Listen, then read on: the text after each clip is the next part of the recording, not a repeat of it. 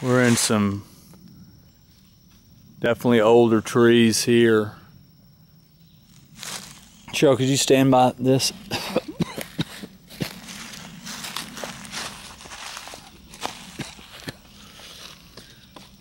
We're on top of the ridge above Paint Creek, and this is really beautiful sight. It's a maple that's still alive, and here is really pretty little wet area here. Lots of older trees. This guy's nice sized, over 20 inches.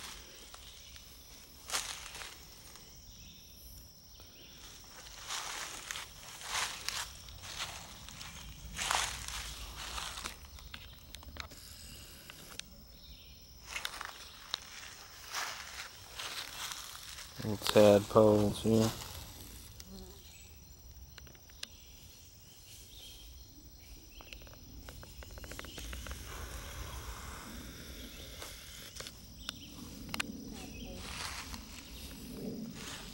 Where the Paint Creek Trail kind of hits a little bit of private land. There's actually some little private land markers right here.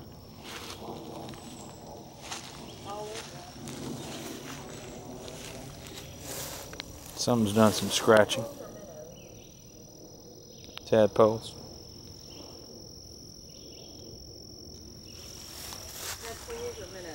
Tadpoles.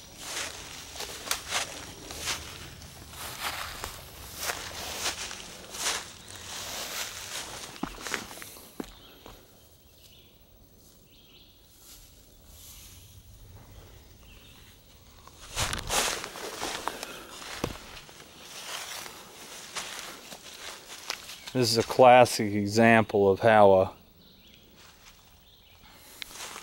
a deadfall can help create pit and mound topography. This was obviously a spot for some water catchment, and then the fall of the tree certainly helped that along. You just don't see enough of these up in these mountains. And then you have a small little spring working its way down. We're near where there's supposed to be some pretty old stands, a Virginia pine stand, a mixed oak hickory stand, a chestnut oak stand. We're going to get into that in the next few minutes. But this really is a really impressive little spot.